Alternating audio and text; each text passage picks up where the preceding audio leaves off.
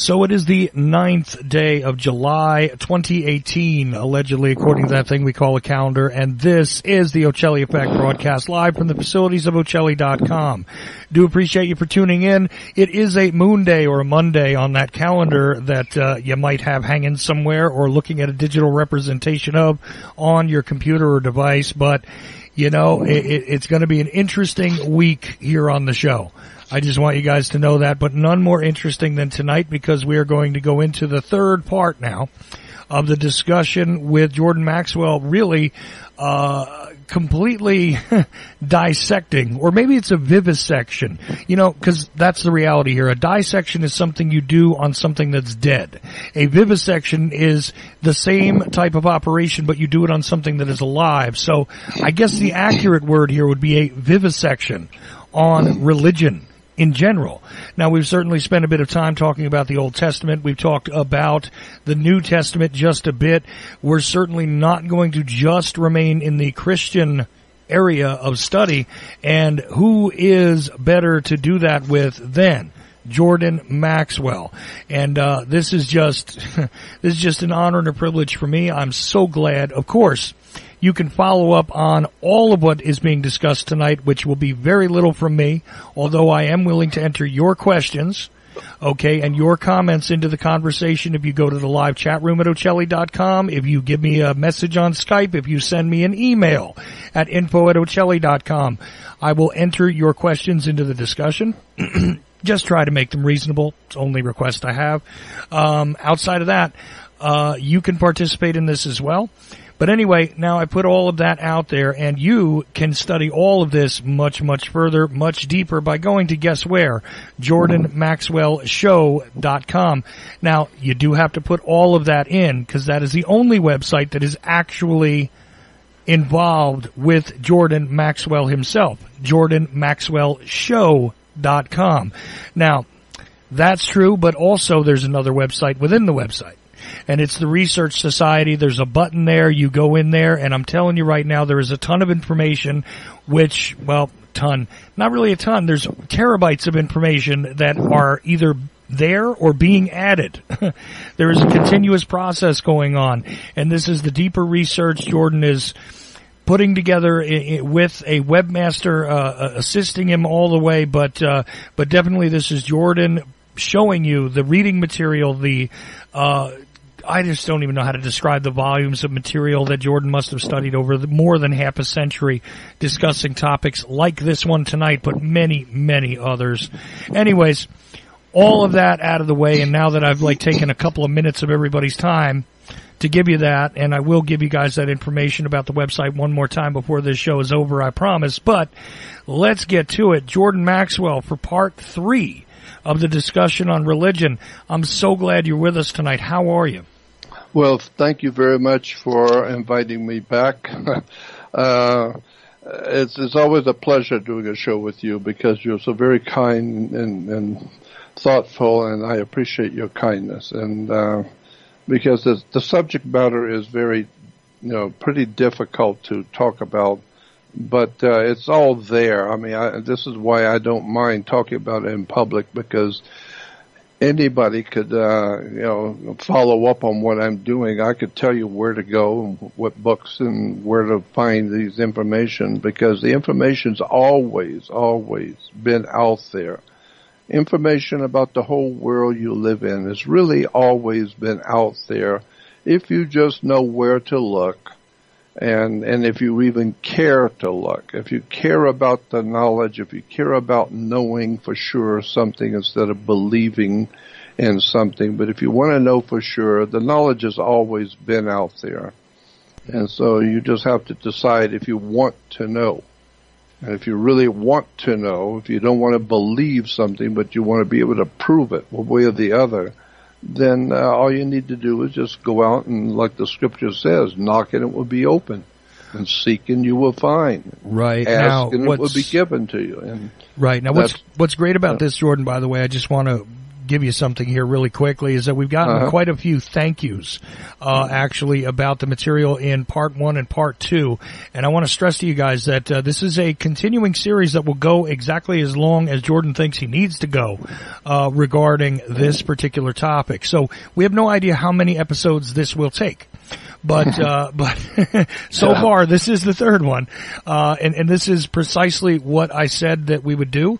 But I did want to recognize the fact that people have thanked us for pointing out the interesting topic of Dagon, which is the god actually, which is worshipped by the Catholic Church.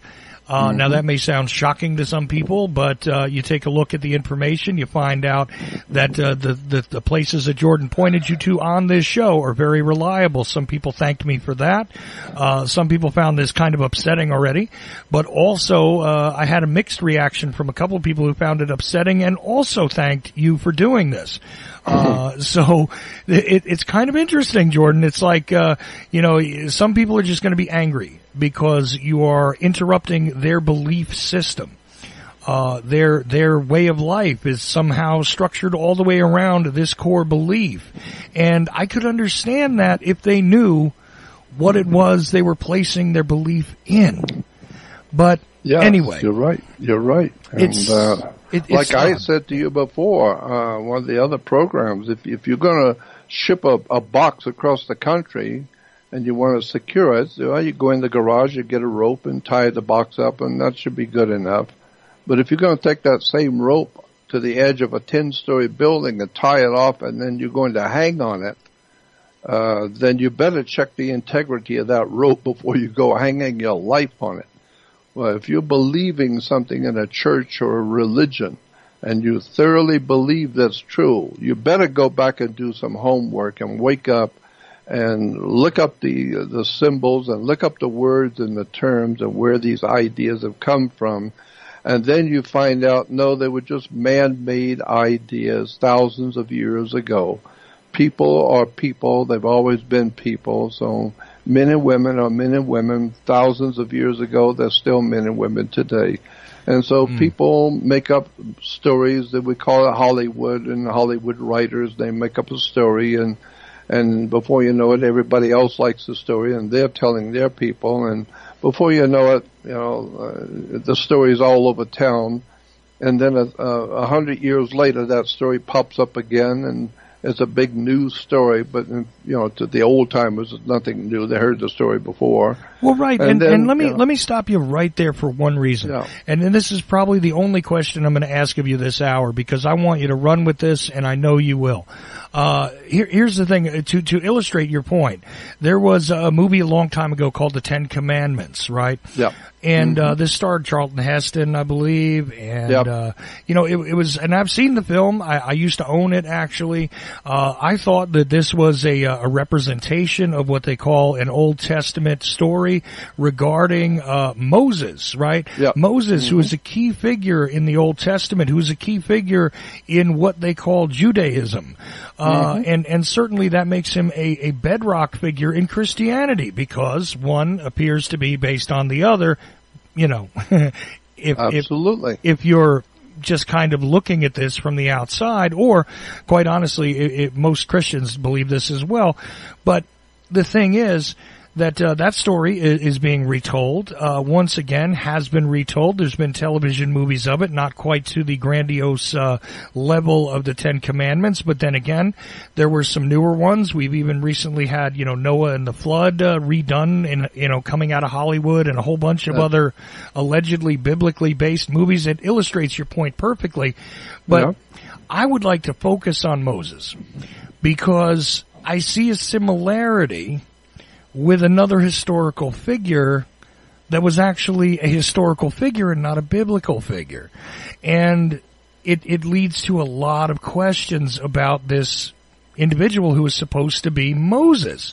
And again, one of the keystones to the faith, in my estimation, if you take them at their word, if you take the stories for what they're supposed to be, and the teachings, and even if this was an allegory, but this was history, and this was, all of those arguments, it's kind of interesting when you take a look at this kind of figure, because to me, Moses is a fascinating character.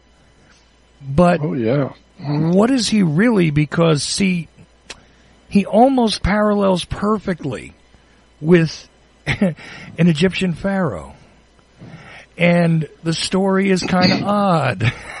You know, and of course, a friend of mine once told me about this, and I thought he was kind of out of his mind until I started looking at it.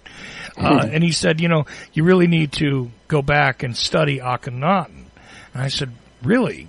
Well, I recall the name. I'm sure, you know, I've gone through lots of different historical figures and time periods in history. I've studied a lot of Roman history. I've studied a lot of American history. And I gotta say that, you know, I said, well, come on, man, really? And then I decided to take a look just to see how, you know, is this, you know, something he ate talking, or is this real? And when I took a look at it, you know, lo and behold, my friend had a point. But anyway, I'll leave it to you to kind of deal with the figure we call Moses. Yep. Well, first of all, Moses is not a Hebrew word or name. It's an Egyptian term. It's an Egyptian word. It has nothing to do with Hebrews at all.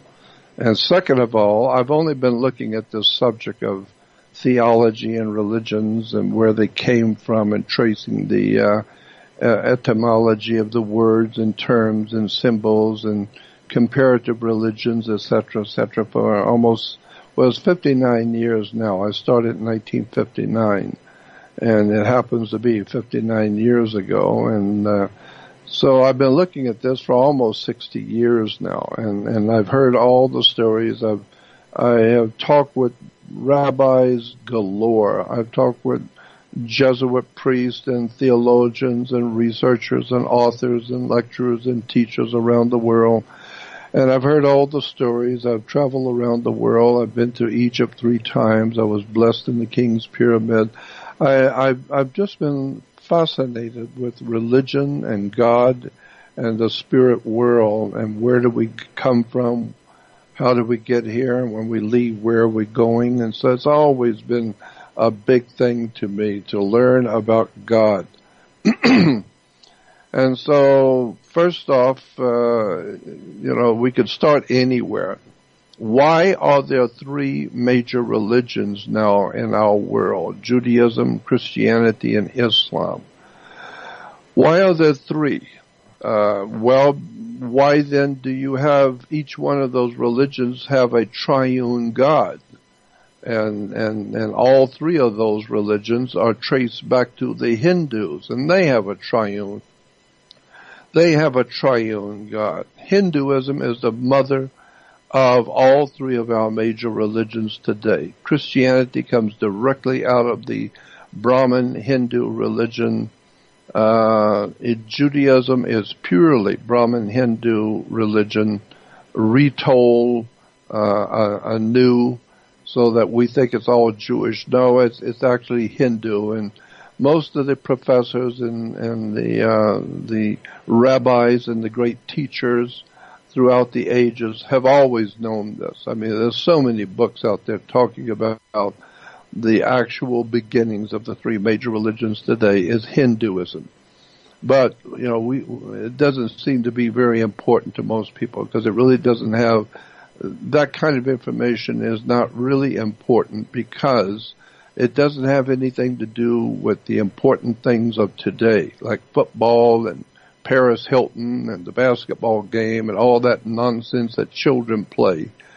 But the adults who know what's going on in this world, they just sit quietly and let the human race do what it does best. Go play a game. Go bounce a ball and have a beer and entertain yourself. And the real knowledge of the universe and how this world really works is for a small handful of people who are at the top of our world.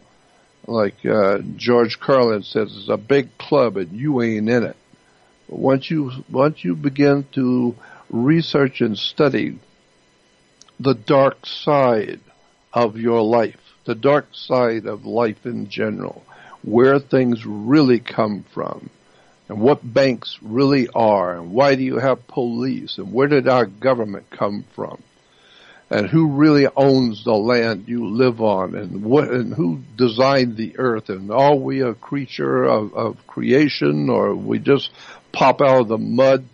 Once you begin to look at the real questions about life and begin to see that we've known for a long time, the human race has known for a long time some of the real legitimate answers, but it's not felt that it's important for the common people to bother themselves with the real tragic answers to human life. And so that's why, this kind of knowledge is on a need-to-know basis. And the people who run your planet and run this country, they figure you don't need to know. You just go in and go do your job and do your work, and hopefully you can pay your rent and fill your belly and keep yourself full of food and alcohol and entertainment. And one day you'll die, and thank God you're gone, and the whole world will follow you. And so today we have 7.5 billion people, and in my humble opinion, most of the people on the earth are like old Christmas tree lights. Half of them don't work and the rest are not that bright. And the reason why is because they don't want to know. They're not really interested to know. But I, as a kid, always realized that when I was talking to adults, it's like a little kid, 10, 11 years old, I was asking adults questions that I really thought that they would know the answer to and would help me. And it became obvious to me as a kid that the adults do not know what they're talking about. All the adults had different ideas, different explanations. None of them appealed to my sense of logic, my sense of reason. I would listen to, the adults, and they would explain things to me that I asked them to, and it made no sense to me. And then I think it's appropriate that I could throw this in, an experience that I had, where I was born and raised a Catholic in a Catholic family, and I was in Catholic school, and we were told at 8, 9, 10 years old children, we were told that there's going to be a special church service just for us children. And we were all going to be there. We were told by the nuns that this special service was called confirmation, where we were going to be confirmed Catholics at 10 years old. And so we were supposed to be in church the next night, and the nuns told us, now, after the service is over and confirmation service is over, the bishop is going to be here, of course, and everybody in town will know the bishop is coming, and he's going to be here. So everybody, all the Catholics in town are going to be here. It's going to be a very special night. And so she told us as children, she said, now tomorrow night after the service, the bishop might possibly, maybe not, but he might possibly ask you if there are any questions you have about the church and about your beliefs, and he'll try and answer them for you. And then she went on to say, now if he does that, remember, you do not have any questions. You keep your mouth shut. You have no questions. And so already I've got their number. I already know what the church is about now.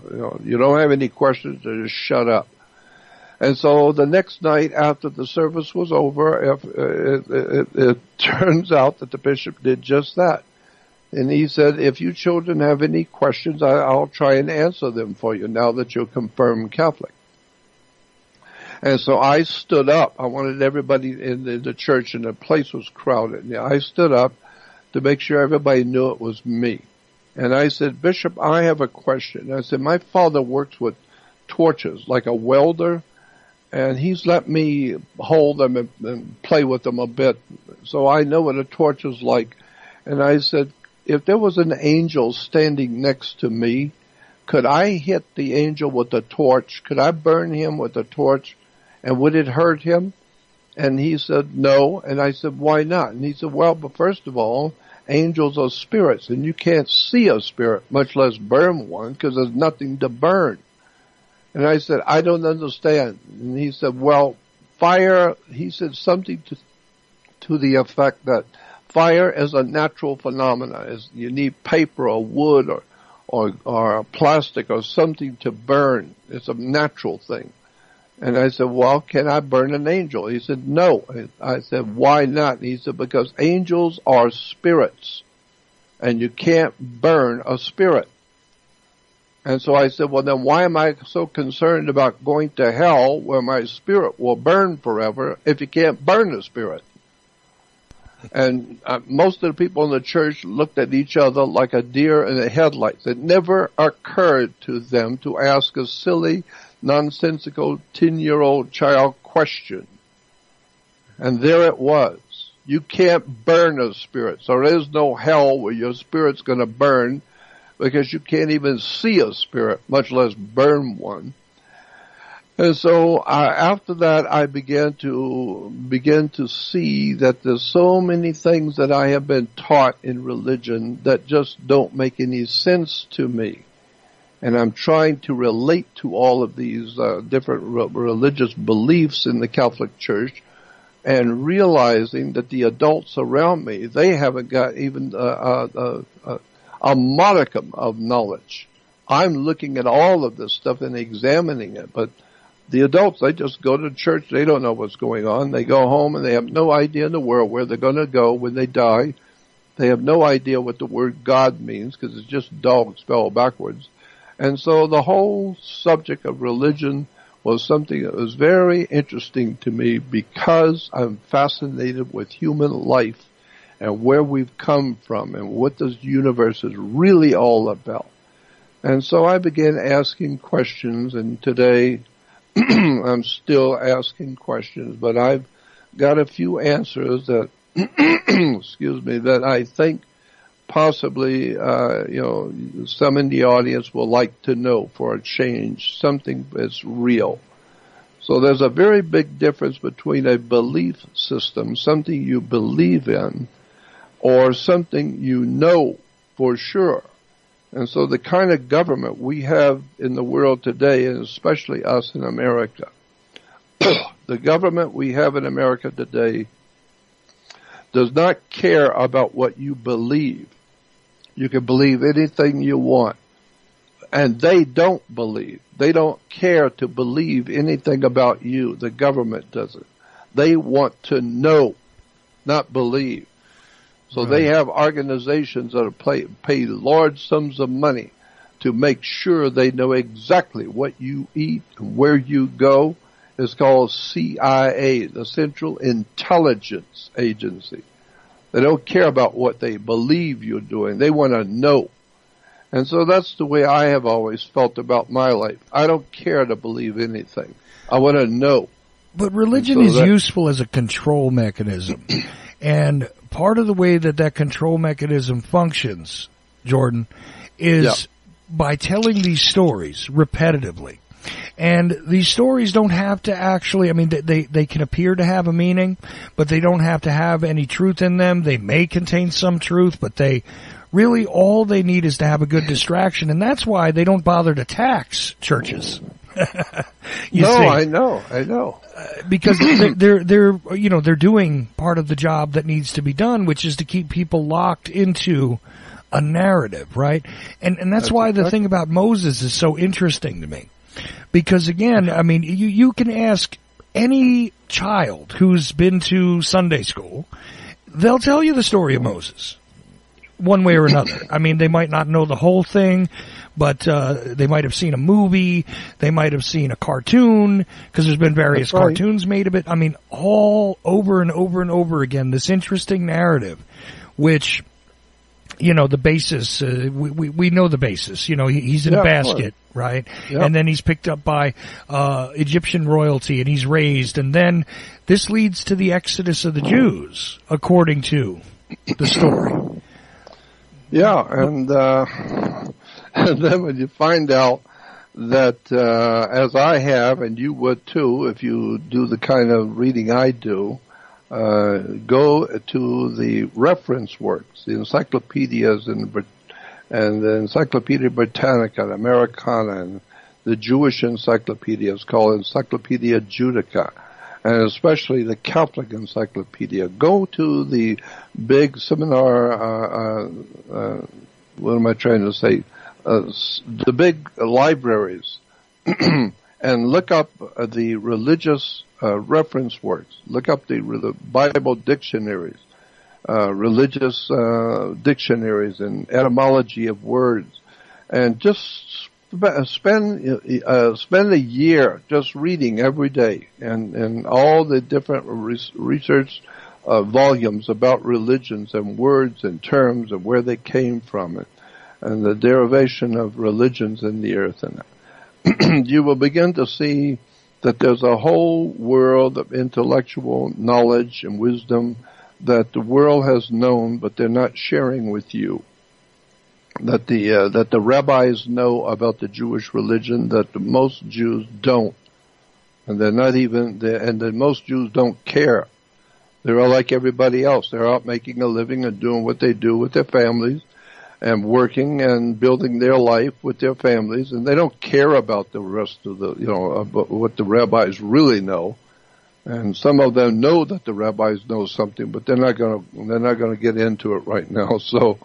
And it's the same thing with the church, with the Christian church. We have people calling themselves Christians that have no idea where the word came from, and they have a man they call Jesus the Christ or Jesus Christ.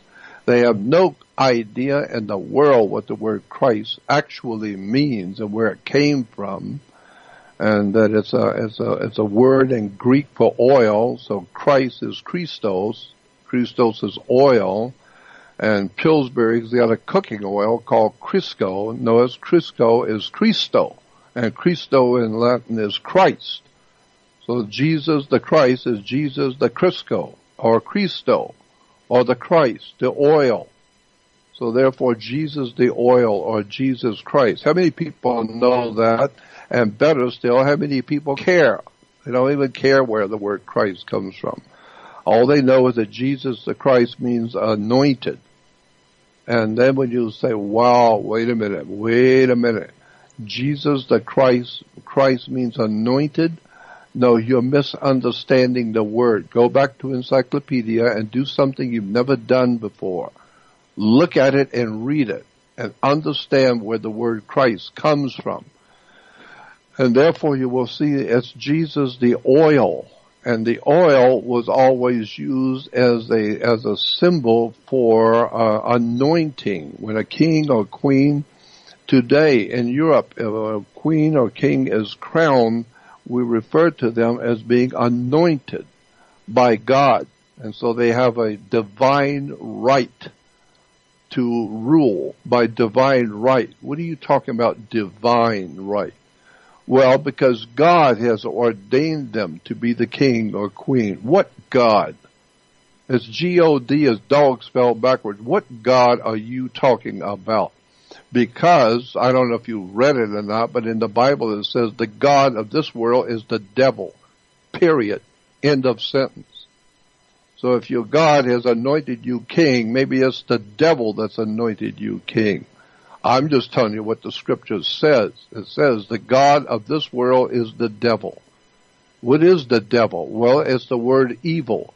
E-V-I-L with a D in front of it. It becomes devil.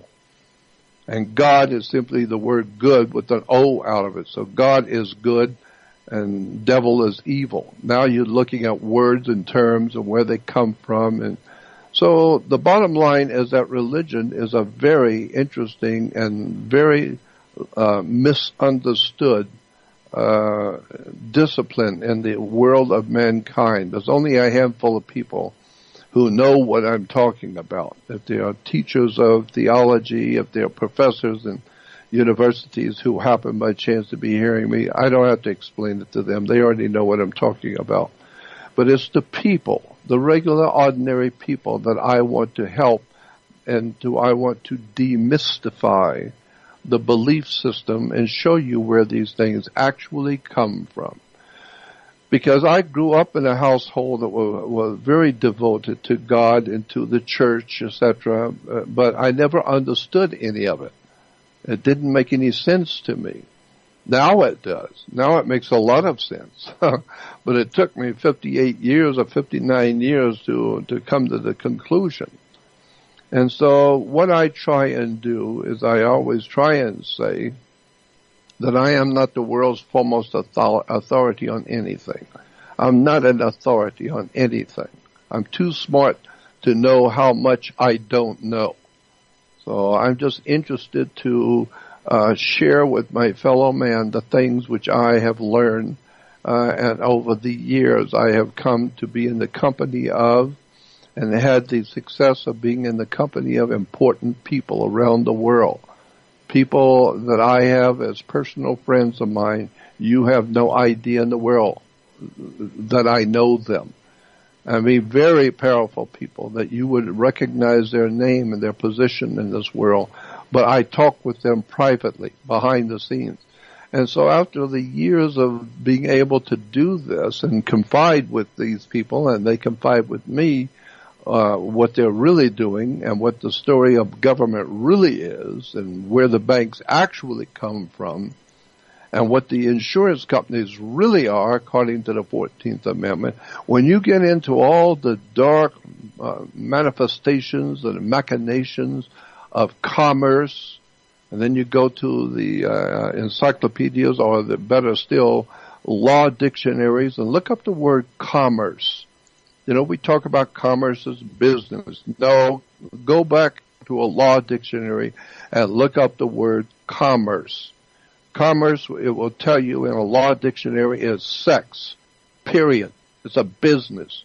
Happily, it's none of my business, but that's your business. And sex in my life is my business, not your business, but it is a business. And then look up the word Congress, because we like to talk about the Congress. The United States Congress did this, and the Congress is doing that. Look up the word Congress. It's sex. In Latin, the word Congress is sex. You co-res, and then you finish by congress. Congress is sexual play. So therefore, commerce and Congress are sex. So, that and $2 will get you a cup of coffee. But at least it begins to explain to you the words you use every day, the ideas and the concepts you think you understand. Now you begin to see as nothing but sex and drugs, rock and roll, and political power. And the people have no idea where all this sex and money and all this machinations over the human race, where it all actually, in fact, came from. And so, therefore, in the ancient and prehistoric world, the kings were always representing God. So the king was not only in charge of the government, of the people.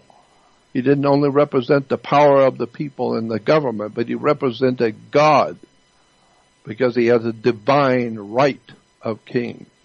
Well, what do you talk about a divine right? Well, it just basically means God has given you that power to be king. Well, how do you understand that correctly? Well, you understand the divine right of kings because kings and queens in Europe, all over Europe and around the world, are always appointed by the Pope of Rome. All roads lead to Rome. So the papacy has for 1,600 years dominated Europe. All over Europe, the papacy and the Pope has dominated the political, spiritual, and the normal life of every day in Europe is dominated by the papacy. And since the Holy Father represents God, then he is the Godfather. Get it? This is why La Cosa Nostra and the Mafia, La Cosa Nostra and the secret societies and criminal organizations are all home officed out of Italy, Sicilians, Corsica. It's an incredible, and of course France is very Catholic, and you get the French connection with the drug trafficking, child trafficking, dope, and wars and violence and underworld organizations. All of this is Vatican domination of the world, period. If you want to get an idea about what I'm talking about, go back and watch the movie Godfather 3, the third in the series. The whole movie of the Godfather and the Mafia is inside the Vatican, sitting with the Holy Father and doing business between the Vatican and the mob. That's a movie that's based on real life experience. So I'm just saying that the world is not what you think it is. Nothing is what you think it is. And most people do not have the time or the inclination to sit and read and study for days on end, over and over, as I have for many years. I lived in university libraries, theological libraries, looking up the words, the terms, the symbols, and then eventually, as I said to you before, it all begins to make sense eventually. After you've looked at all of it and heard it all and seen it all and investigated it all with the best minds in the world, the best writers and researchers and leading theoreticians, it all then one day begins to make sense. The whole world is lying in the power of the wicked one. This is what the scripture says. The whole world has been lied to, deceived, and continues to crawl on its knees. Humanity crawls on its knees to its masters. We love to watch our masters. We fall over ourselves to see the Holy Father. Yeah, I'd like to see him when he's meeting with the mob and the La Cosa Nostra. That's what I'd like to see. And so I'd like to see the priests, what they're really doing with the houses of prostitution that the Vatican runs in Rome. Most people don't know that. Most people have no idea that the whole idea and history of a nun, the women in the church that are devoted to Christ, the history books, and especially the Catholic Encyclopedia, says the original nuns were actually prostitutes that the cardinals kept. And they were kept women. They were kept prostitutes, and so the cardinals would tell the young women that they had as prostitutes that when you're dealing with me, you're dealing with God. So you are serving God, and that's me. And so that's where we get the word nuns today. The nuns were prostitutes. Go back and read the Catholic Encyclopedia and look up the word nun and find out what it means. It's a fish in Hebrew. And so you look at the words and the terms and the symbols and the institutions that we have today. And by God, what a story people don't know. I've been looking at this stuff for so many years, and I'm just amazed how obvious it is once you see it. Once you understand the words and the terms, and know what the Vatican really is, and know who founded it, and what the main worship in the Catholic Church is the main worship of an ancient god called Dagon, which you talked about, D-A-G-O-N. Go back and look it up in the dictionary. It will tell you the Catholic Church worships the god Dagon, D-A-G-O-N. Go do some homework. Wake up.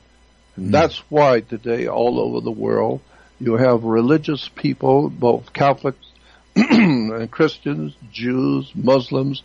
Everybody's praying to God for their country, for their safety, for peace and security. Everyone's praying to God.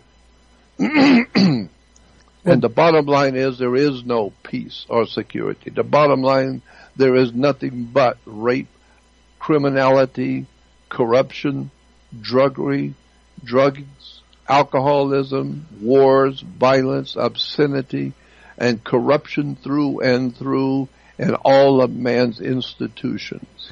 Well, the other thing here is the reason why it seems like everything is a bit confusing about this, Jordan, is because of the language we're speaking. And I want to enter a couple of things from the chat room really quickly here into the conversation. First of all, they note that the age of consent in the Vatican, which the Vatican is a separate nation state from Italy. It is not part of Italy. Want people to know that. It is its own nation. But anyway, the age of consent there is apparently 12. According to the chatter, and I think that's true. I do remember reading that, but something more interesting here, when you were talking about the devil and how, devil is evil, interesting thought here is that, devil is lived, spelled backwards, right? So, if one imagines that lived means the past tense of being alive, well, Now if alive, by the way, usually means without. Atypical means not typical. Anarchy is the state of not having a leadership, okay? So here we go, the A. So you take alive, it seems to me as though life represents that which is not evil. Meanwhile, your devil represents that which is death. It's kind of an interesting little thing, and there's lots of puzzles like this, where if you flip a word around, or you take a look at its etymology, or you understand its root, here we are. We have the designer language, as you described it, being constructed so that there is a continuous cycle where people get confused, let's be honest, because one thing sounds like something else, and it's not. It actually means the opposite of what it says. I mean, I often say that things are mislabeled, but truth again. As you said, here we go. Sometimes you have to just take a look at what it is they're calling something to understand what it is, where that word came from. Like you said, with the nuns and all this other stuff, it's amazing to think about the fact that a language had to be constructed in order to, and meanwhile, this is the most prevalent language, for people that are really in communication with the rest of the planet, is this designer language. That's right. Now, in Italian, here's the funny thing. In Italian, things are a little clearer. You know what I mean? But when you take a look at these things in English, it's pretty interesting because the words turn on themselves.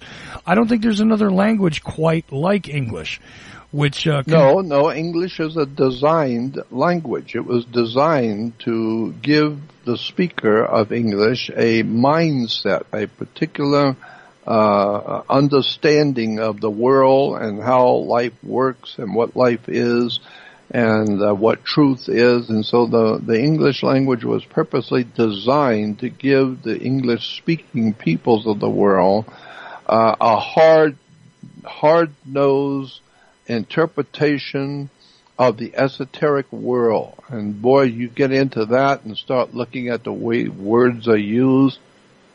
Why we have banks, when you put your money in a bank. And where do you find a bank? Well, a bank is a river bank. It's on both sides of a river. It's called a river bank. And what does a river bank do? It directs the flow of the currency, because your money is water. And so when you begin to see, in Egypt, and even today, if you go into the Middle East and Egypt, which I've done 3 times, I've spoken in Egypt 3 different occasions, and there, if you walk down the street in town, you will see all of these people sitting on pillows, and they got a little long bench, a little wooden bench, and then whatever they're selling is on the bench. And so when you want to buy something from them, you reach down, pick up what you want, and then you put the money down on that little wooden bench that the product was sitting on. Now you pay them, so you put the money on that bench. Well, a bench in Latin is spelled B-A-N-K, bank. So this is why if you don't show up in a court, and you're supposed to be in court and you don't show up, the judge can order a bench warrant, meaning the court don't care about you. The bank was expecting to get money from you. You were going to pay, and so, but you're not there to pay. So the bank wants you, not the government. The bank wants you. So they issue a bench warrant. Why? Because that's what a bench is in the ancient world. That's where people did business, on the bench. And so once you see how the world works, law works, how the governments work, what the words mean, why do you have a police department? Where did that word come from? And who are they? Banks and police and religions and military industrial complex. Where does all this stuff come from? And who are these people? And how is it that they are able to connect themselves behind the scenes and work together? But we don't know anything about that because we're too busy watching Beavis and Butthead and television shows, and there's nothing to us. But the people who run this planet, the fascist, bloodletting murderers who are not of this world, they're mentally disordered people who think that they have the will of God has given them their kingly power to become king. The Prince Charles and the princess and all of these people and royalty that actually believe that they have a right to drive around in gold chariots and flip their cigarette butts on you, and you are nothing more than a commoner. So you're a common person. You're not like them. They're uncommon. They are princes and kings. They're not common. You are common. And so then you begin to see why America was founded and how we were founded, and that what a hell of a story about the history of America, history of the ancient Roman Empire, and how today the Washington, D.C. is nothing more today. You might as well know it now and get it over with. Washington, D.C. is a Catholic Jesuit institution. It's set up by the Vatican. It's set up and run by the Vatican. It's, and that's why I say CIA is a Catholic intelligence agency. Because the Knights of Malta, the Masonic Order of Knights of Malta, and the Knights of St. John, who we call the Masonic orders in the Vatican, they are the people who set up your colleges, your universities, your schools. They have all set up, also set up your government in Washington, D.C. And the whole area, that 10 mile square we call the Federal Enclave, or Washington, D.C., was originally, if you go back to a history book and look up, you will find that that 10 mile square we today refer to as Washington, D.C., was called Rome, R-O-M-E, Rome. And that the Caesars, according to the history books of ancient Roman Empire, they would go, a quote, up on the hill, end quote. Caesar ruled from a capitalist hill. The hill that Caesar ruled Rome from was called Capitoline Hill. And so today it's still a hill in Washington called Capitol Hill. And the encyclopedias will tell you Caesar each morning, quote, would go up on the hill, end quote. Well, that's what we say. Well, the president today, up on the hill, they said this and this, and up on the hill, that's Roman, that's Vatican, that's Catholic, Jesuit, Roman Catholic, period. That's what you're living under, is a Roman Catholic Jesuit institution that has overthrown the United States of America as a republic and now is in control of your life, your family, your home, and your country. And this is why today, how did Caesar rule over the Roman Empire when he was up on the hill, end quote? Well, he ruled over the Senate. Well, isn't that what we have? The Caesar goes up on the hill to officiate over the Senate, the United States Senate, and then you find out the symbols of the Senate are Roman fascist symbols, fascized, bloodletting, murderous symbols of the ancient Roman Empire's domination of the peoples of the world. We need to wake up and understand that our country is finished. It's washed up. It's through. And the people are on their knees because they are, like the Bible says, my people are dying from a lack of knowledge. And so that's why the American people, along with everybody else, but especially the Americans, have no ability to change anything. They cannot change. They can cry about all the problems, but they can't do anything. Why? They have no power. Why? Because knowledge is power. And unless you understand what's really going on and know the history that the Jewish rabbis know, but they're not telling you, that the Jesuit scholars and theologians in Washington, D.C. and in Rome know, but they're not telling you the history.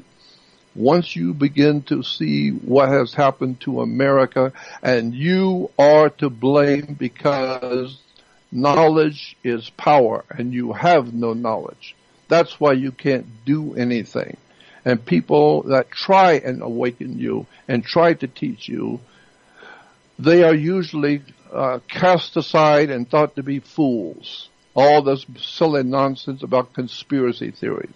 That's all the world has ever been, is conspiracies between governments, between the organized crime, criminals conspiring behind your back, politicians conspiring behind your back. So I'm just saying I've tried to do the best I could to educate my fellow men, and I have paid one hell of a terrible price for doing that. I've lost everything in my life is gone and lost because I try and tell people the truth. And like the movie said, when Mike Nicholson says, "What are you trying to do? What do you want from me, kid?" And the kid says, "I want the truth." He said, "You can't handle the truth." Why do you think they put that in movies? Because that's exactly right. You can't handle the truth. People don't want the truth. They want what they want. And what they want is they want to hear what they want to hear. They don't want to hear what they don't want to hear. And that's why the preachers and all the mentally disordered, mentally unstable goofballs, criminals are telling the people on television with TV evangelists all kinds of nonsensical, silly stories. And so you send them money. So they're buying their jets and their $100,000 mobile homes for their dogs, so their dogs can have an air-conditioned home to live in. And people love it. They don't care. They want to hear all the stories.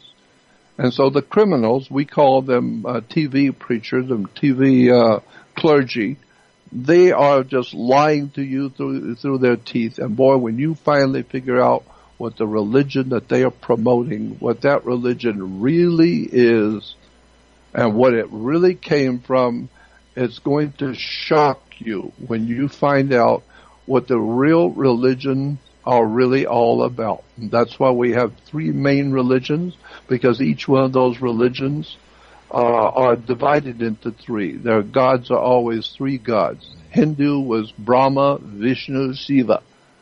Egyptian was Osiris, Isis, Horus. Christianity is Father, Son, and Holy Ghost. And the very word church comes from the word for a Greek goddess. The word church comes from a Greek goddess named Circe, C-I-R-C-E. And Circe was a mother Circe who could hypnotize people and bring them into her house and eat them. She would bring people into her house, lock the door, take their minds away from them, and then she would feed off of them. Circe. So that's why today we get the word circle and circus. That's why in a circus you have a three-ring circus: Father, Son, and Holy Ghost. Brahma, Vishnu, Shiva. Osiris, Isis, Horus. Jewish, Abraham, Isaac, Jacob. Right. Wake up. It's just a religion. It's a story.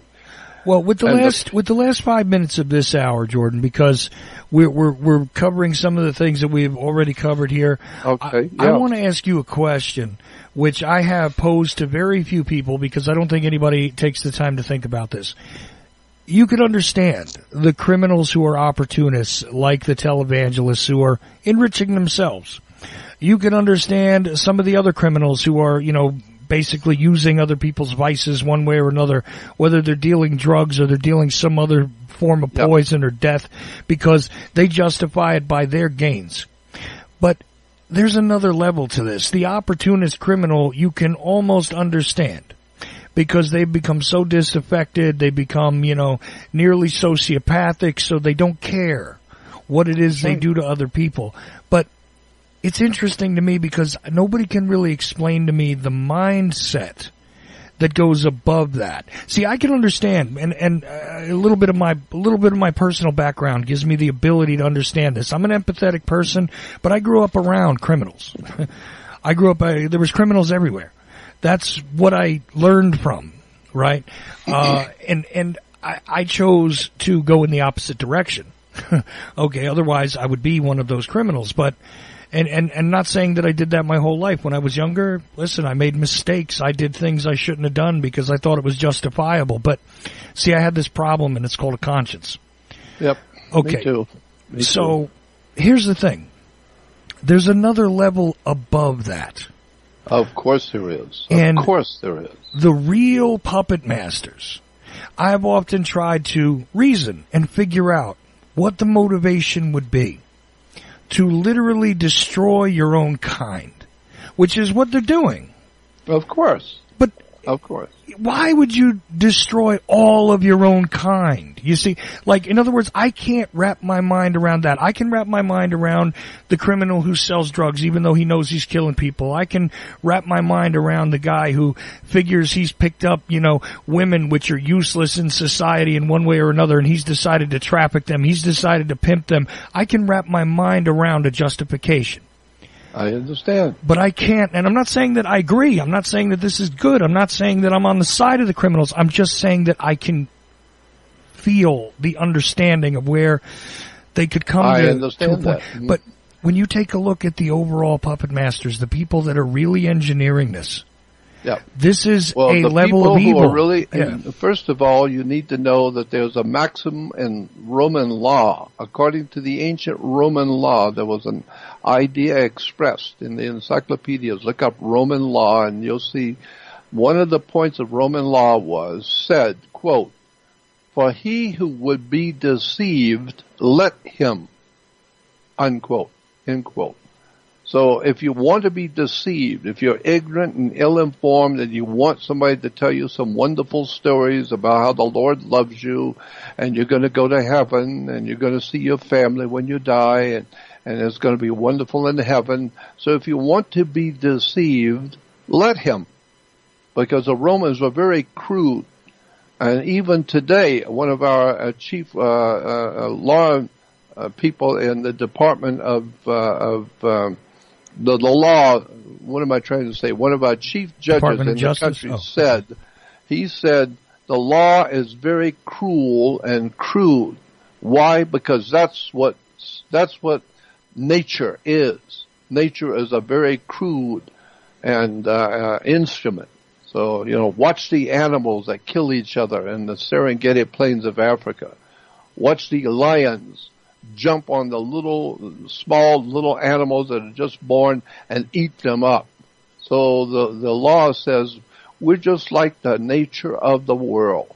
The vicious lions and the vicious animals, predators, will serve themselves by eating up the innocent and the children and the ill-informed and the unread. So for he who would be deceived, let him. So that's why I understand what's going on. It's something very big. Well, we can talk about that later. Absolutely. Look, as we come to a break, I'm aware, I've read in Latin, which is different than reading it in English, by the way. Many of the Roman concepts that survive today as the phrase buyer beware. But the truth is that these Roman concepts were, if people want lies, then sell them lies. If people want pain, give them the pain. Yeah. This is literally the mindset, but it's unrelatable to me. It's inhuman to me. Like I said, I can understand the idea of wishing to profit and prosper from being on one side of an equation or another because you're kind of a damaged person and you came from a place where this level of morality is a gray area or a non-existent thing because it's just gone. You know, you've never had this lesson that there's an importance to a human life. Yeah. I can understand somebody who died. Like, in other words, I can understand somebody who murders. On some level. I can too. Rage, you know, you get enraged. Somebody injures you enough. You have an angry reaction because you're a human being and you can be a passionate person, and you could, you know, have a loss of your ability to control yourself. I mean, lots of different things I can understand, but the level of evil that it takes to day knowingly engineer the mass genocide that these people are engineering to literally make people, as you said, you know, my people are dying for a lack of knowledge, to literally let them suffocate because you have some knowledge, you don't release it, you don't allow people to know it, you engineer things so that they cannot have it, you engineer things so they can't have a lot of things that are healthy and decent, and you make sure that that's a scarcity. And literally that is the thing you traffic in, is the scarcity of knowledge, resource, decency. If they could figure out a way to take away the air from people, of course, they would do it. They would do it. And see, I understand the whole picture, and I can explain to you the bottom line, the bedrock bottom line on this question you are posing. But it would take a whole program just to set up what I would say so you would understand it. I'd have to go back to the scriptures and go back to the history of the human race and explain to you who we really are as humans. Where did we come from? And why we call a hue man. We have the Neanderthal man, the Cro-Magnon man, but then we have something called a hue, H-U, hue man. And what is a hue man?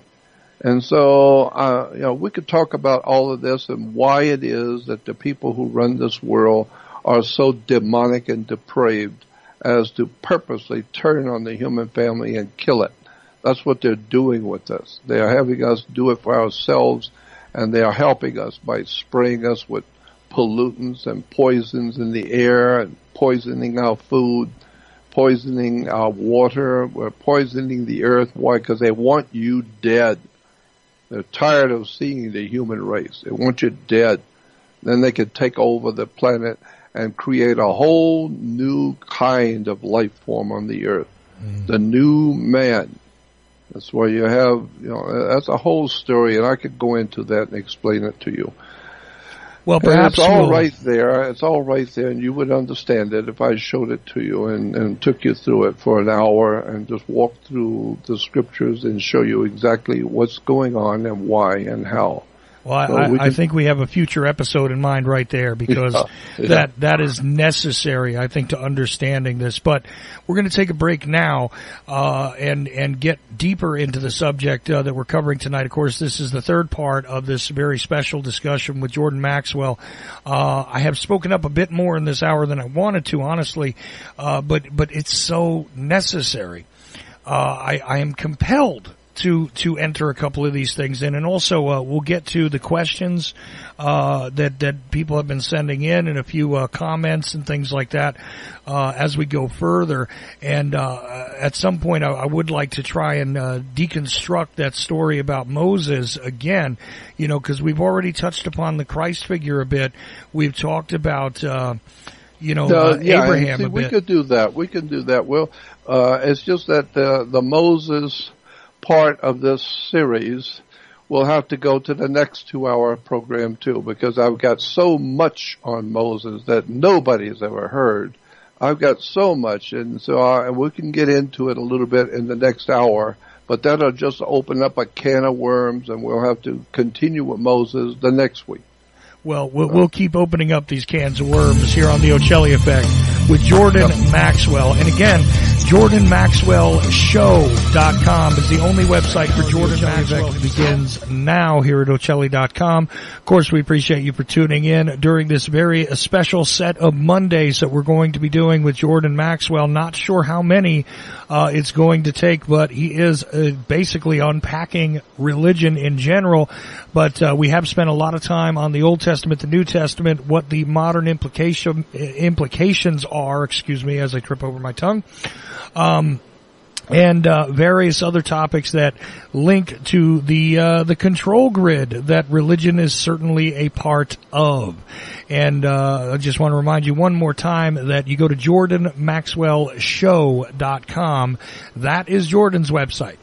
You may find other things on the internet that say Jordan Maxwell, but that is the only website that is actually Jordan Maxwell's. JordanMaxwellShow.com. And the Research Society over there, we'll talk about that a little more as we get further into this hour, but we actually went to break a little bit late, and I want to begin talking about the character of Moses in this hour. I'll also try and get your questions and comments in. I've let Jordan know about a few of them during the break, but certainly we will get into those if time permits tonight. And if not, we do have next week, and I'm sure that the Moses topic is actually going to take us probably all through next week, if not part of it anyway, as we continue this series. So, Jordan, where shall we go with this pivotal figure? I mean, should we just begin with the mainstream story? I mean, do people really need to know it? I think anybody who's interested in this topic is aware of the story as, again, preserved in things like the Ten Commandments movie, the various, specials that have been on television, the cartoons, the books, the Old Testament itself. If you've ever been to church, Moses does get discussed at various times. And, well, and meanwhile, when it comes to Judaism, the temples, the synagogues, right? I'm very sure that the story of Moses is told in the synagogues. Oh, yeah. Especially at a particular time of year when they talk about the Jews leaving Egypt. That's right. But, it's kind of weird. Yeah, but the real story the Jews have not heard. The real story the Jews have not heard. It's been there. It's right there in the encyclopedias and reference works and the Encyclopedia Judaica and Jewish reference works and all the Jewish research journals, etc. And listen to the rabbis, the research rabbis that are doing magnificent work on digging up where all of these Jewish stories really came from and what they're really talking about. Let me give you an example. One thing, and all the magical things that Moses was said to have done, all his magic tricks and whatever. The same idea is attributed to Jesus. He was able to do wonderful, magical things. But go on the website. Go on the web to image. Click on image first, and then you will get only pictures, just images. There's a lot on the web on this subject I'm going to tell you about. But just go on image and type in the word Moses, Jesus, and magic wands. And you will see that all over Europe in churches and synagogues and research libraries and religious institutions around Europe and around the world, you will see paintings and sculptures and pictures of Moses and Jesus and the 12 apostles doing all kinds of wonderful things for people with a magic wand. Go on the web and type in Jesus, Moses, and magic wands. And you will see as far back as 1,000 years ago, they have pictures in temples and churches and cathedrals on the walls of the temples and churches of Jesus resurrecting people with a magic wand. He was changing water into wine with a magic wand. Moses was doing this and that with the people with a magic wand. So that's the name of that tune. Most people don't know that, but do some research. You'll see I'm right. All these stories about Moses and Jesus and the apostles doing all these wonderful things. Well, the church is telling you, and synagogues are telling you, it was all done with magic wands. But anyway, let's go back to this whole story of Moses. Moses is not a Hebrew word or name at all. Moses is an Egyptian term. It means something. It's a secret symbol that means something. A classic example of what I tried to tell you on the past hour is that people are hearing stories about religious figures that really do not understand what the real secret story really is. And so there's a exoteric story and an esoteric story. Exoteric is EX. Exoteric means the story you read in the Bible. Just open up the Bible in Genesis and read it, and that's an exoteric story. Meaning that's what everybody's going to see. Anybody opens the Bible, just read it, and that's it. You got it, and that's the story. But there's also something called an ES, an esoteric story, meaning a hidden story, an occult story. The word occult simply means hidden. So then you talk to the people who really know what the name of the tune is, the rabbis who have studied these ancient writings and know where they really came from and what they actually are talking about. And that's an esoteric story. Well, that's the kind of story you don't need to know nothing about. You just read the Bible and believe whatever it is you're told, and everything's fine. And then one day you wake up when you're 90 years old in an old folks' home, and you find out everything you have believed in your life was a lie, purposely designed to trick you into believing something that was not true at all. And so that's what I've been looking at for 59 years, all the stuff that is an esoteric story. I talk with the rabbis, the researchers and writers, and inquire of the universities, and it's a really interesting story about how much you don't know. A classic example of what I'm talking about is we're told the story about Moses and the 10 Commandments. That story is so pregnant, like so many other stories about Moses, but the 10 Commandments story is so pregnant with extraordinary hidden symbols that really just will knock you out when you begin to see what that story really came from and what it's actually talking about. It has nothing to do with anything you thought you understood about the 10 Commandments. First of all, there was no 10 Commandments at all, period. We now know, because if you go back and watch Indiana Jones and the Raiders of the Lost Ark, we've talked about this before, but I'll set it up by saying this, that in the movie Indiana Jones is commissioned by the U.S. government to go out and find the Jewish Lost Ark of the Covenant. It had to do with the 10 Commandments in that time in the Jewish history, so-called. Well, Indiana Jones is supposedly the one man that if anyone could find the lost Ark of the Covenant, it would be him. So the government sends him out to get the lost Ark and finds out that the Germans and the Nazis are looking for the lost Ark also. Well, there's a reason why. You will see the connection between the Nazi movement and the Jewish religion. Wow, what a story there is there. The Jewish religion in relation to the Nazism in Germany. There's a big story there. But I'm not going to get into that. Let's stick with what we were talking about. So, Moses goes up into the mountain, to Mount Sinai. Well, first of all, Mount Sinai is named after a moon god. In Arabia, thousands of years ago, there was a moon god. Today, his name is Allah. Today, we call Allah as an Arabic name for God, and that God Allah was well known for 1,000 years even before Islam developed, before Muhammad ever lived, there was already the worship of Allah. And we know that Allah was a moon god. And so, so when Moses goes up, we find that he's going up into the mountain called Mount Sinai, which in point of fact, the encyclopedias will tell you that the moon god that we today refer to as Allah is the same moon god that the Jews call Yahweh, Y-H-W-H, Yahweh. Yahweh is Allah. Allah is Arabic. Yahweh is Hebrew.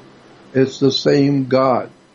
And so therefore Moses was the leader or the namesake. He wasn't a leader because Moses never lived. There was no such a man named Moses who ever lived.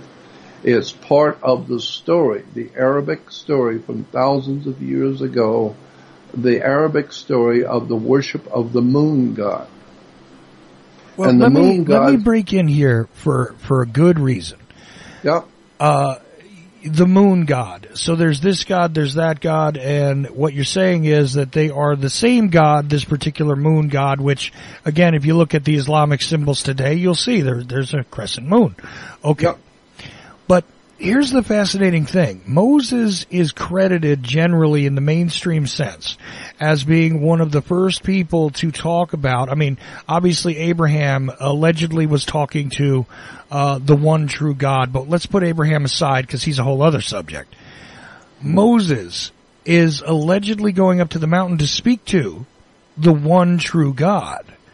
Mm-hmm. Now, this monotheism that is being represented here sounds, again, an awful lot like, and I mentioned this in the first hour, sounds an awful lot like what the Pharaoh Akhenaten did, where it came down to there's only one God, forget all these other gods.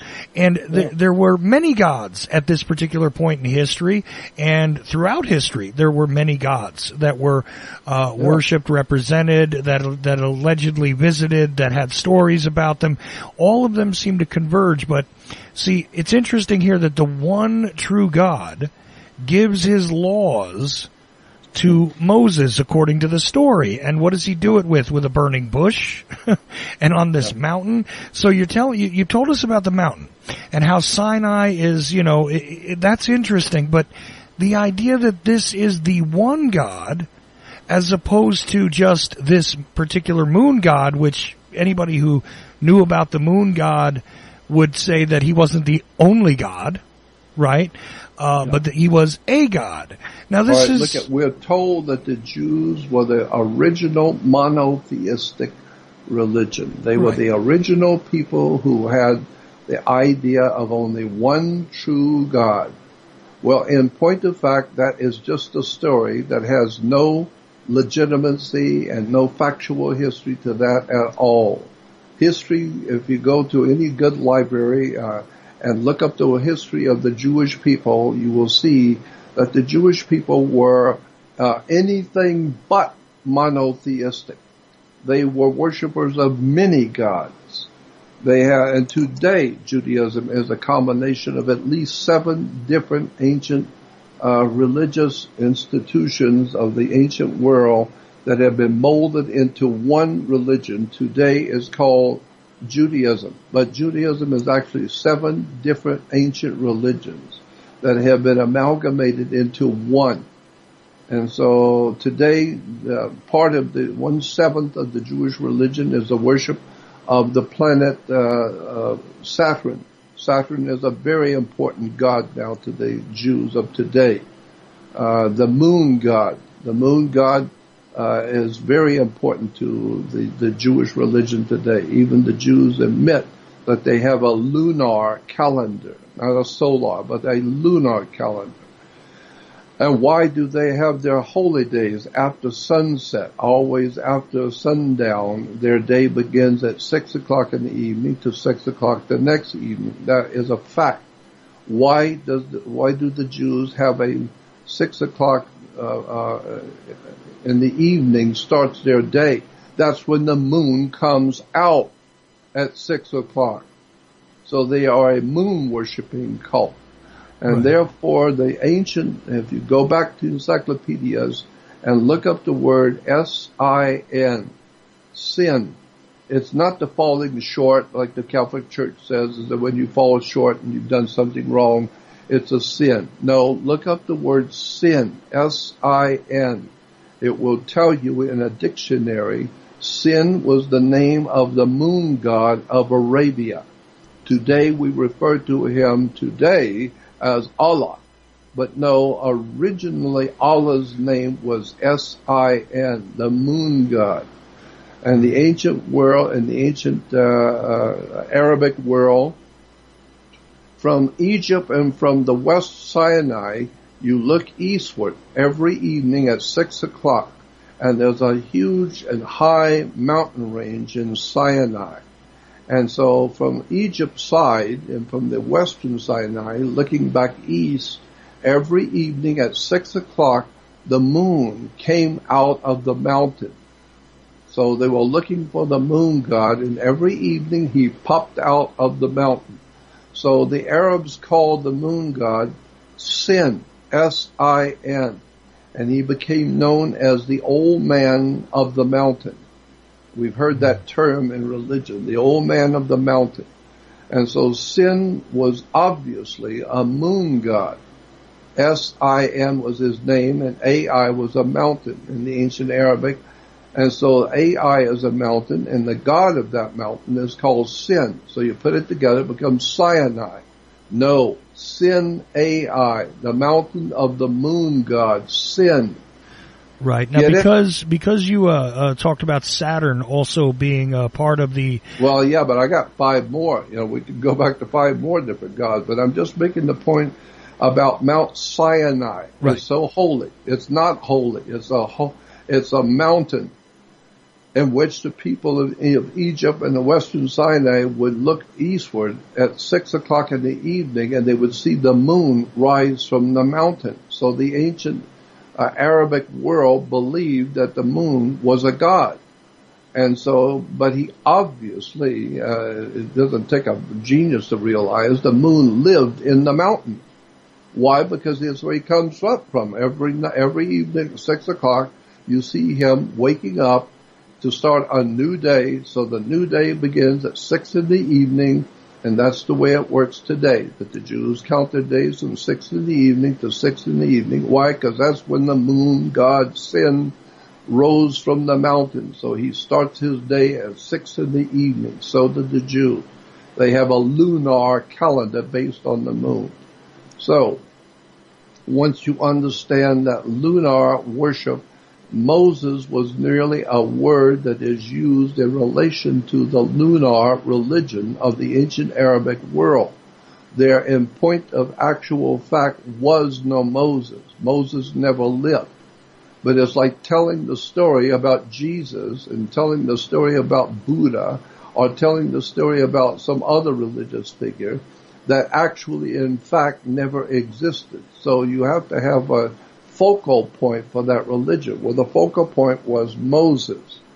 Then you understand Moses was not an actual person who really lived, but Moses was a name of a leader of the lunar cult.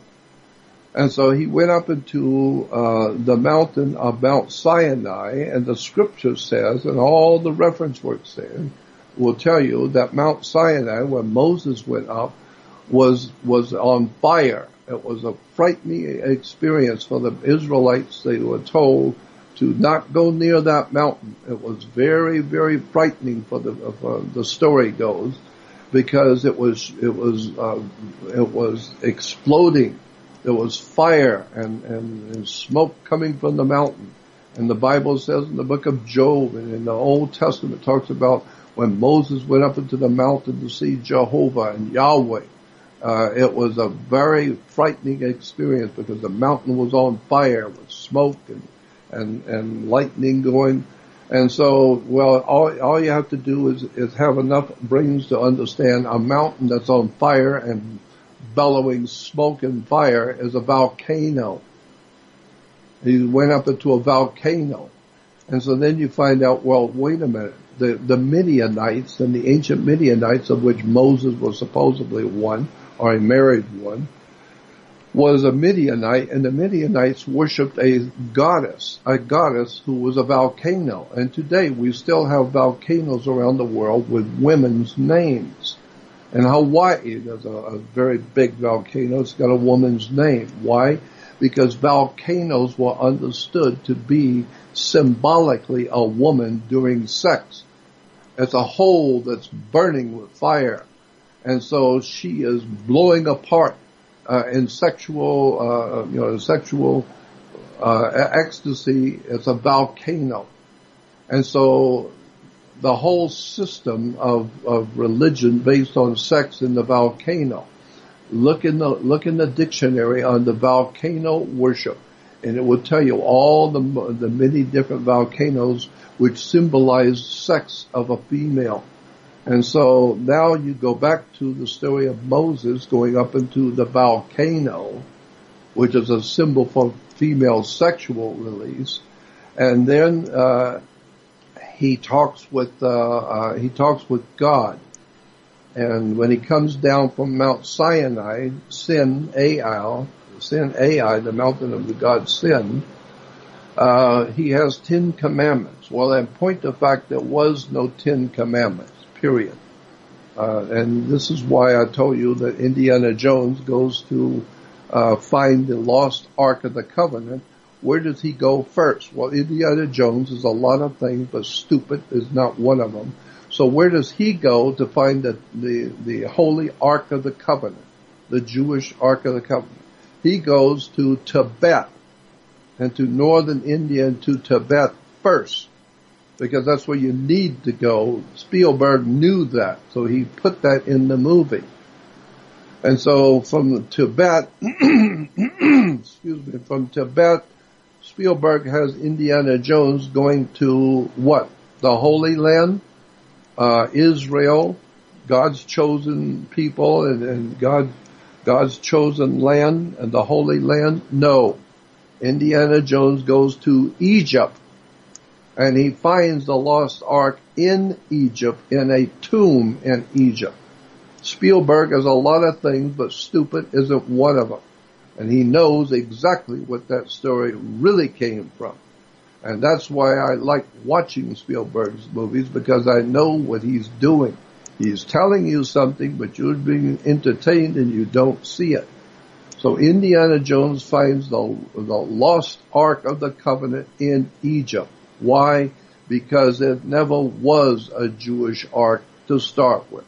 All the encyclopedias, the Britannica, Americana, the Jewish Encyclopedia, the Catholic Encyclopedia, just do some research on the lost Ark of the Covenant, and it will tell you there was no Ark of the Covenant. It never existed. It's a story that came out of the ancient Arabic world that had to do with Egypt.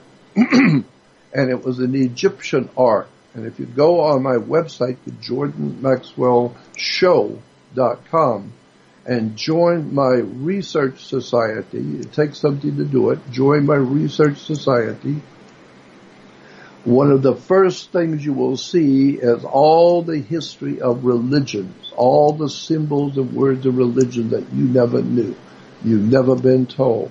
And it's right there that you will see what I'm talking about. Almost all the things I will talk about in this program are already on my research society.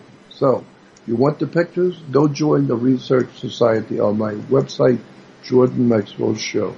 Now, when you see that Indiana Jones finds a lost Ark of the Covenant in Egypt, it's because there was no lost Ark of the Hebrews, period. It's just a story. The Bible is referred to as the greatest story ever told. It's not the greatest collection of historical facts ever assembled. The greatest story ever told. I used to get in trouble as a little kid. My mom would say, "Are you telling us a story?" Meaning, are you fabricating a lie? It's just a story. Well, that's what the Bible is called, the greatest story ever told. Why? Is because the stories in the Bible have been told hundreds of times before. And they are, and so it's just a retelling, now in the so-called Hebrew tradition, a retelling of stories that were around 5,000 years before the Jewish people ever existed. And they just today are taking from Hollywood, and we know what's going on in Hollywood. And they take stories from the old ancient Sumerians, Babylonians, Akkadians, the Hittites, especially the Canaanite peoples of the ancient East, and they rework them into stories and call it Hebrew. In point of fact, there was no Moses, there was no Ten Commandments, there was no Jewish Ark of the Covenant, there was an Egyptian Ark of the Contract. Egyptian Ark of the Contract, not Jewish Ark of the Covenant. So there was no Jewish Ark of the Covenant. So that's why you don't have to worry about going out and researching and trying to find the lost Ark of the Covenant. And we know it's out there somewhere in the Middle East. It's being hidden in the Middle East. No, it's not being hidden in the Middle East. It never existed to start with. It's just a story that has no basis in actual fact at all. And then if you look at the Bible, Old Testament is where you find out about the Ark of the Covenant.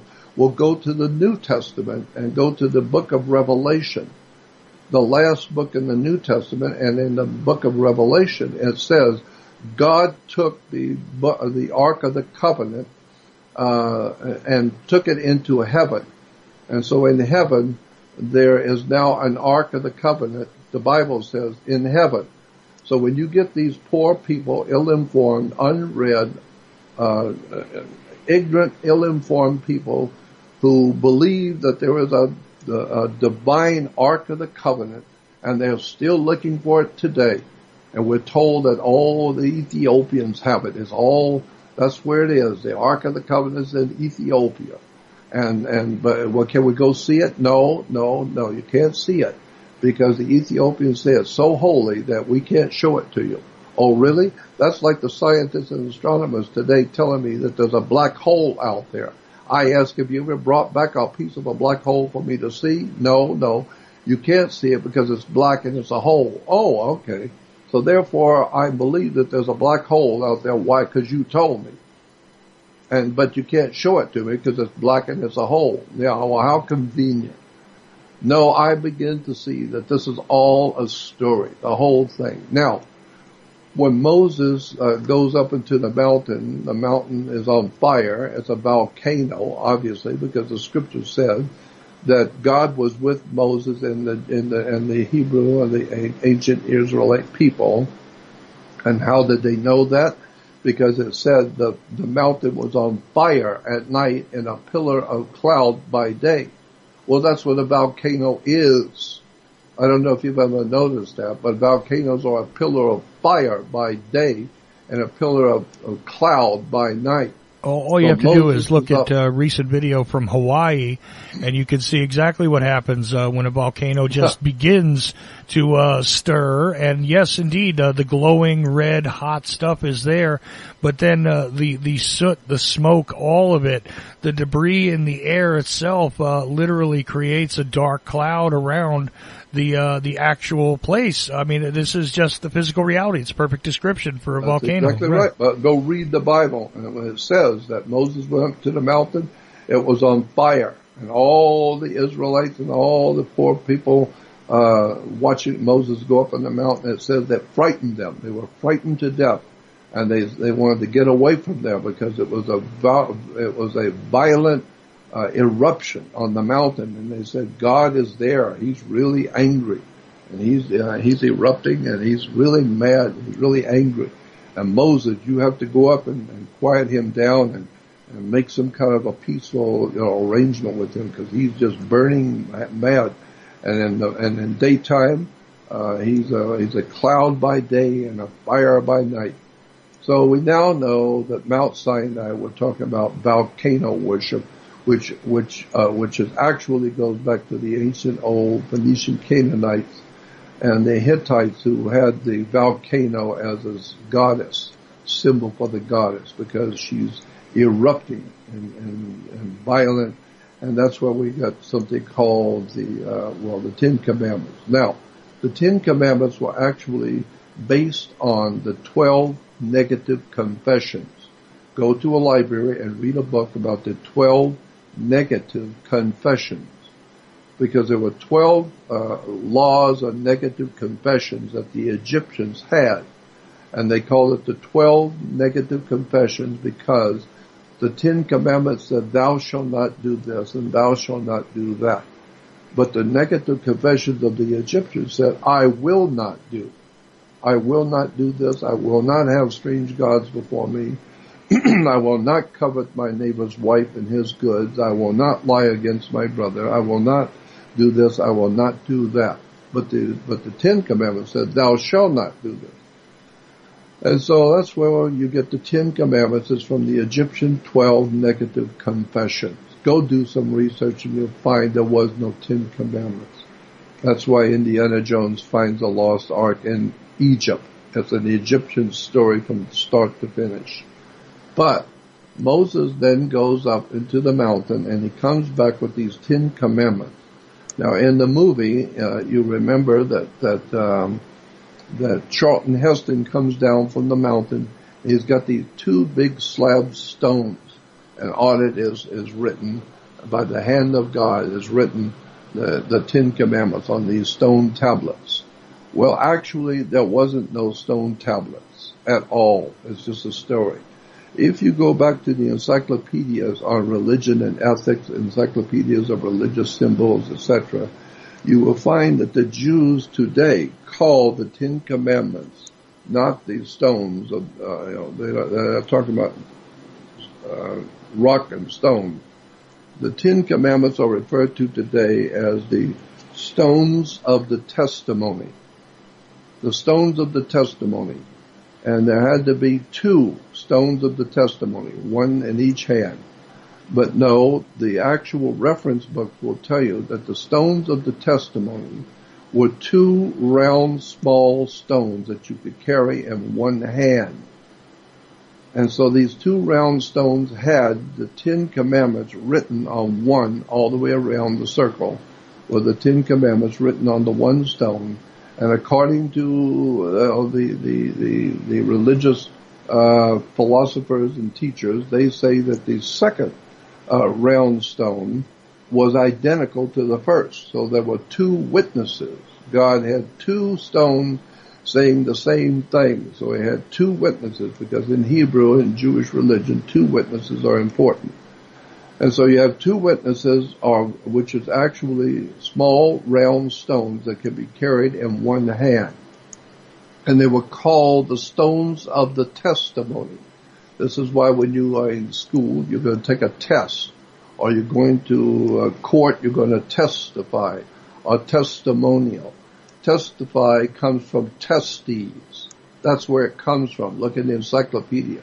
Dictionary will tell you testes is the 2 round stones. They're called the stones of the testimony. They're testicles. And that's why in the ancient Egyptian and even in the Hebrew, I don't know if it's practiced today, but in the ancient world we're told that if one Jew brings another Jew into the Jewish court, you are bringing your brother Jew into court and you are now at war with him, because there's going to be a trial. Somebody's going to jail and somebody's going to pay. And so in order for you as a Jew going before the Jewish high court to testify against your brother, you were required to hold your testicles in your hand as you make your speech and as you testify. Why? Because the symbol is obvious. If we catch you lying against your brother in this court, you know what's going to happen to you, because you're holding your testicles. And so today we even have people saying the same thing. When you go into court, they got you. They got you by the balls. Yeah, the 2 round stones of the testimony. So there wasn't big plates of rock. It was just 2 round small stones carried in one hand, and they were called stones of the testimony. Well, interesting to note, too, that when you sign your marriage contract, which is a contract also, as some people refer to it as the covenant of marriage, but right. In reality, you require 2 witnesses, don't you? That's right. Okay. Just wanted to show that parallel. Go ahead. Yeah, Sean. and you do have two witnesses. Yeah, hanging between your legs, the two witnesses, the tester. That too. But That's anyway, right. Please continue. So, therefore, that's the name of the tomb for the 10 Commandments. There was no 10 Commandments. There were 12 negative confessions. But the 10 Commandments were not big stones. It was just two round, small stones. And they were called the stones of the tester. And tester comes from testes.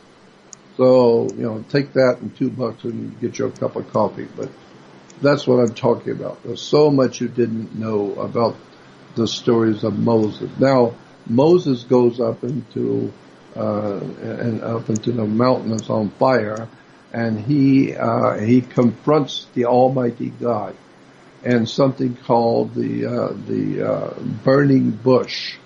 Well, if today watch on television, and when there's news stories on TV at news at night, you will see the Jews in Jerusalem, and they are praying at the Wailing Wall. They're praying at the wall.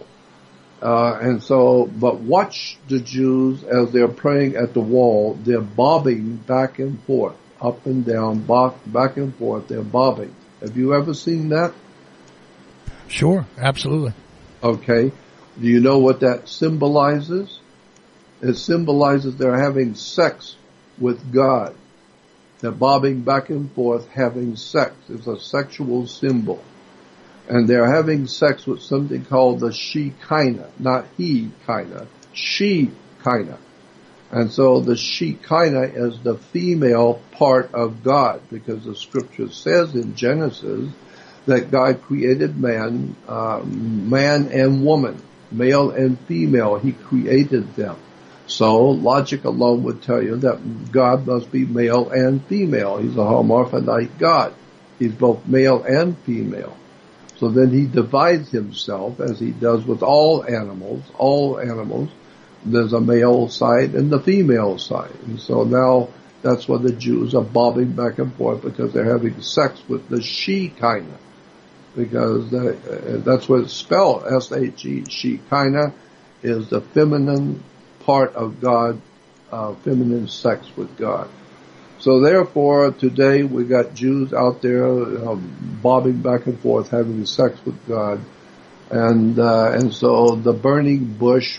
When you go back to the encyclopedias, I'll look up the word burning bush and begin to see where the burning bush was simply a term that came out of the ancient Arabic world for the female during sex.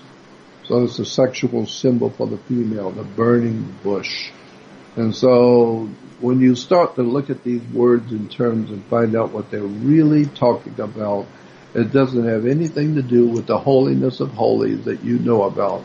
It's talking about sex, alcohol, drugs, power, money. The whole thing is an incredible story. Another wonderful story about Moses when he's up on the mountain, the volcano, which symbolizes a female in sex. But he's up on that on the mountain, and it says Moses asked God if he could see him. He wanted to actually see God, and the scripture says that God said, "No, Moses. I appreciate everything you've done. You're a faithful follower, but no man can see me and live. So if I show you what I look like, I'll have to kill you. So no man can see me and live." And then it says, but then God said, he added something, an addendum to that. God says, well, first of all, you've been so holy and righteous, Moses, and you've been so faithful that I think I'll make a special case for you. Normally, no man can see me and live, but I'll tell you what I'm going to do for you, only because you are so holy and righteous. I'm going to do something for you, and it's going to be wonderful. I'm going to show you, the scripture says, I'm going to show you my glory, the most glorious part of my presence in this universe. I'm going to show it to you. And so he said, so Moses is now excited. God has allowed him to see God's glory. So God says to Moses, now you see that big rock over there, those big rocks over there? Yeah. Go over behind those rocks and hide yourself. This is what the scripture says. Go over, God says to Moses, go over there and hide yourself. And I'm going to pull my pants down and my drawers down, and I'm going to show you my ass. And so when I give you the high side, you peep out and you can see my butt. And that will be wonderful. That's my glory, to see my ass. And so, and then you can go back and tell all the Israelites that you saw God pulling his pants down and you saw his butt. And that's his glory. And so that's what the scripture says. Moses popped out from behind the rocks when God called him, and he could see God's butt. And so I don't know what that tells you. No, I would add to that, yeah, that and $2 will get you a cup of coffee. You know, I was going to say, I'm not sure what to take from that. What is it that you take from that? I'm unsure, except that it seems to be strange behavior for... Yeah, but it's in the Vatican. Have you seen the Sistine Chapel where God is reaching out to touch Adam? Or just above that is a picture of God bending over showing his butt. That's in the Sistine Chapel. You know, I've never noticed it, but I bet you I can find an image of that. I bet you could. Just go and God and touching Adam. And you know the man reclining and he's reaching out to touch God. And God is reaching out to touch him. And their two fingers are almost touching. Well, just above that, just go on the web and type in God showing his ass. God showing his butt. And you will see a beautiful painting on the Sistine Chapel ceiling of God bending over and Moses looking at his butt. I didn't paint it. I'm just telling you, it's there. No, I believe you, Jordan. And believe it or not, we've almost come to the end of the second hour. But it's just objectively, I'm sitting here and saying to myself, right? Yeah, well, look at Moses was up there seeing the moon god, Yahweh, the moon god. But the moon god is showing his ass. He's showing Moses' butt. Okay, and that's on the Sistine Chapel ceiling. So today, we have young kids today who would drive by and they pull their pants down, stick their butt out the window, and they call it mooning you. Mooning you. Why? Because the moon god Yahweh mooned Moses. He's the moon god. He bent over and showed his glory, which was his big ass, and he showed the moon to Moses because he's the moon god mooning Moses. And that's what we call today. Kids will pull their pants down and drive by and stick their butt out the window, and it's called mooning you. Let's see, and there's even phrases, popular phrases in a couple of different languages that basically translate in English to showing your ass. Of course, absolutely. And literally, I never considered this. But just like take a step back for a second though, Jordan, and just, let's kind of finish on this note tonight, because this to me is a bizarre piece of the story. If I were to take this entire narrative seriously, right? And you're climbing up on a allegedly sacred mountain. Of course, you covered that, but let's just go with the face value for a second. You're a leader of a people. You've climbed up a sacred mountain, and you are going there to commune with your God, who is the one God according to the fable. Yeah. And what he does is show you his ass. He shows you his butt. I'm dumbfounded by that. So you can idea. go home now and tell all the Jewish people, the followers, that you saw God showing his ass up there. God's out there showing his ass again. It sounds comical, but it's actually what's there, isn't it? Of course. Read it. And go read it. And he was healing, and Moses was healing people with his magic wand. And the moon god Sin lived in the mountain. Every night came up, woke up at 6 o'clock. So therefore the Jews still have their holidays after 6 o'clock. They have the days after 6 o'clock. This is why we have the 10 Commandments. Two small round stones called the stones of the testimony. Two testicles. It's a wonderful, wonderful, incredible, dark secrets of the Jewish religion that nobody seems to know anything about. But it's all there. If you just go to encyclopedia and look it up, it's all there. Well, the other interesting part of this is throughout most of these discussions, and again, we are getting close to the end here, but throughout most of these discussions, you know what one of the biggest overall themes is here in the three major religions is sex. Sex and, Well, the bottom line on the earth is sex. That is the bottom line on the earth for mankind, is sex, period. It's the most powerful seagull directive on the human planet, the earth, is sex. You don't think so? Look around. The Arabs and the Arabic religion of Islam, right? Adults can marry a child, 6 years old girl. They can marry a 5-year-old, and if you and they can take the 5-year-old home as a wife, a 4, 5, 6-year-old child, and of course in the Jewish Talmud, all you got to do is go to a library, get the Talmud, the Babylonian Talmud, and read the Jewish Babylonian Talmud. Talked about how it's perfectly all right for a grown man to have sex and sleep with a 6-year-old boy or a 5-year-old girl. There's nothing wrong with that at all. It's all part of the ancient tradition of adults having sex with children, and that's in the Talmud. It's all there. All you got to do is just go on the web and type in sex with children in the Babylonian Talmud. It gives you all the scriptures in the Talmud where the ancient rabbis said there's nothing to it. You marry a little 6-year-old and take her back as a wife, and if she dies from the rape, well, that's too bad, but there's another 6-year-old out there you can. So we know that the Jews were into child sex and child stuff. We know all of that. Today we call it pornography. No, it's just child sex. Right, and then the Catholics. We know that Islam,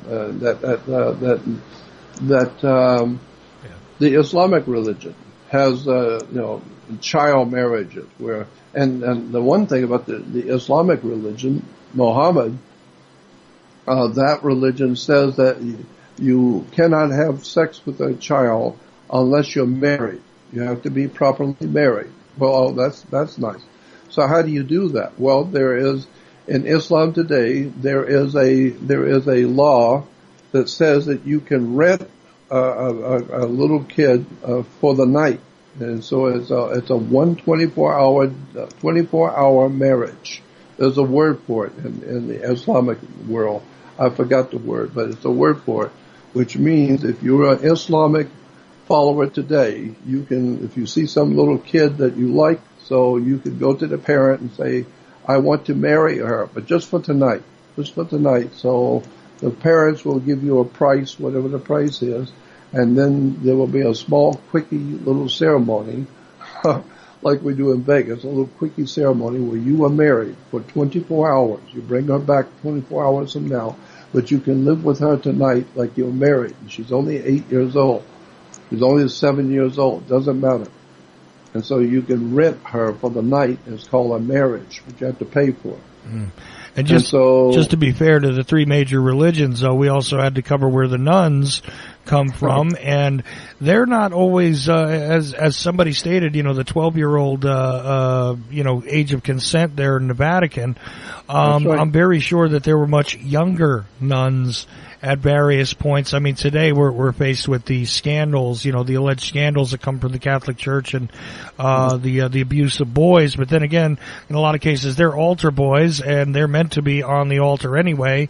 That's so, right. But my point is, even outside of, if you remove all of this horrendous, I mean, let's just call it what it is, pedophilia. If you remove all that, it's still all about sex. Even when you get rid of these, horrible things. Is part of it, but it's still the basic, fundamental principles of mankind, men and women. Sex, boys and girls. Well, see now, old men, young girls, right? Older women, young boys. It's still the bottom line is only God can create life. Well, that's what the man does, creates life. Mm. And that is the interesting part. But of course, we've come to the end of this particular episode. This is the third one. But if you want to explore this topic further, first of all, I suggest you go back and listen to the other two. And the rest of this series, as it unfolds, we'll be doing this live every Monday until Jordan says we have completed what we needed to. But I've got to tell you guys that this has been an incredible set of discussions. You can always go ahead and study some more on your own by going to jordanmaxwellshow.com and go ahead into the Research Society link there. There is a great deal of information which is not just out on the website. I mean, there's lots of nice stuff on the website, various links and different ways in which you can support Jordan directly. Remember, jordanmaxwellshow.com is the only website that actually has Jordan Maxwell. So you gotta. And also, if you wanted to make a donation, I live on donations, and so how I survive is on donations. Period. Because I only get $700 a month in Social Security, and I practically have no place to live and no money to live on. I've been doing this all my life, and I've paid a price for it, so now I've lost everything. So if you would like what I'm doing, then help me stay alive by sending a donation. And there's so many things I would love to do and tell you and make available, but I can't do it. I don't have anything. I don't have anything. So if you want to make a donation, that would be appreciated. Well, that's join my research society because it's enormous, and I got that much more coming. Right, and one last final thing from me is that, you know what, I bet that if somebody really wanted to hire you too, I mean, and really I would love that. You know, if somebody had the funds to really do something with this, where I could have the money to produce some sensational, incredible stuff on the world stage, and I've been doing it for 60 years, 59 years. I've got stuff that you have never heard. And I would love to, before I leave this world, I'll be doing that soon at 78 years old. Well, that was the point I wanted to make, is that, quite honestly, no offense to you, Jordan, but I mean, there's only a little bit of time left where people are going to be able to have access to Jordan Maxwell. And quite honestly, if you wanted Jordan in a documentary, if you wanted to make a film with him, he's open to all these possibilities. You can contact him through the website. And, you know, and that's something that I think, you know, some people might not be considering, but please do, you know. Well, I would like to produce. I'd like to produce some earth-shaking stuff. I mean, I've got some really powerful. I mean, if you think what you've heard tonight was off the wall, wait till you hear the rest of the story. And so I would love to be able to tell the world what I really know, but I can't do that. I have no funds to do anything. I live in one room by myself, totally one room by myself. And live on Social Security of $750 a month. That's how I live from one month to the next. And I have to rent and all the other stuff. I don't have beans to. And so what money comes in to my website because of the research goes to the website, goes to the webmaster. It costs money to do what he's doing and keeping me out there on the web. So I don't see much of that at all. So if you want to help me, just make a donation, because at this point I don't have anything. But I will guarantee you, when I die, I'm going to take with me knowledge you have never heard before. Period. Right. If you've got any ideas about doing something, I'd like to hear it. That's the thing. Like I said, you'd be open to all those things. I didn't even ask Jordan about that, but I know the situation, and I know that I wish I had the funds to fund Jordan Maxwell myself. But if you are interested, absolutely contact him. Anyway, we will continue this series next week. We've gone a little over time, but I'll figure out a way to cut this down so that we don't take away any of the important information in tonight's discussion. Jordan, I want to thank you again for joining me, and we will continue the discussion next week. We've got a bit more ground to cover on Moses, I think, but we could also discuss some other figures, you know, and I'd like... No, we will. There's a lot of stuff. But just remember, go on the web and check out Jesus and Moses and magic wands. Jesus, Moses, and magic wands. Yeah, do that in your search. I'm going to attach some other links